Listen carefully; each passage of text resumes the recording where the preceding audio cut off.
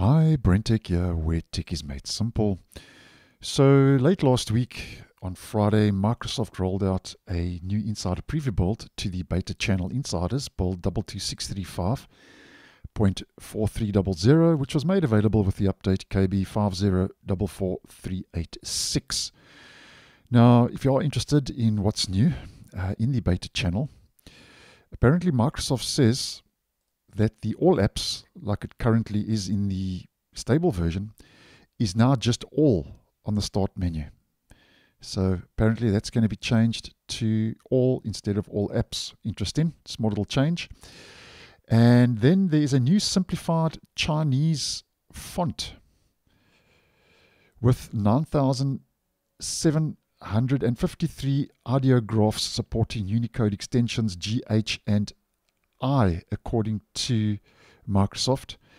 And apparently included is the highly requested character U plus 30EDD, which is said to be the most complicated Chinese character, as you can see in the image, according to Microsoft. And Microsoft says that it is aware that some applications may not be able to display these new extension characters just yet. So that's a bit of an update to the fonts.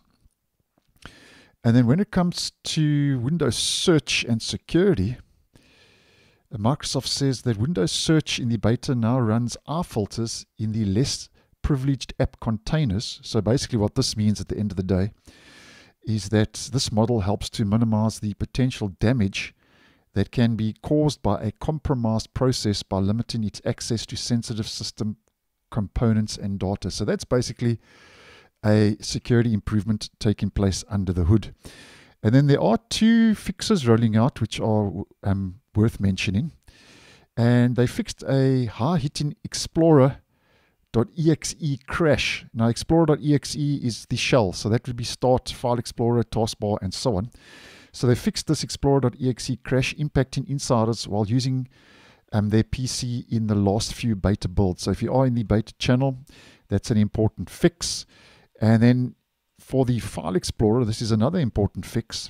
They fixed an issue which was causing the items in the navigation pane to become very spread out with unexpected padding between each item for some people in the beta channel. So those are two important fixes rolling out for the beta channel insiders. And then we got two known issues because beta is in effect still in preview, so it is expected to have a couple of issues. And then we have new clock widgets, countdown and timer. Now, these clock widgets on Friday were in the beta channel, and as I posted earlier today, on Monday the 7th, I have noticed have already rolled out to the stable channel. And I'll leave that whole video linked down below and in the end screen. So if you are in stable with the clock app, if you update it to the latest version through the Microsoft Store, you should start seeing the countdown and timer. And as mentioned, that's also available in the beta, made its way already at the start of this week into stable.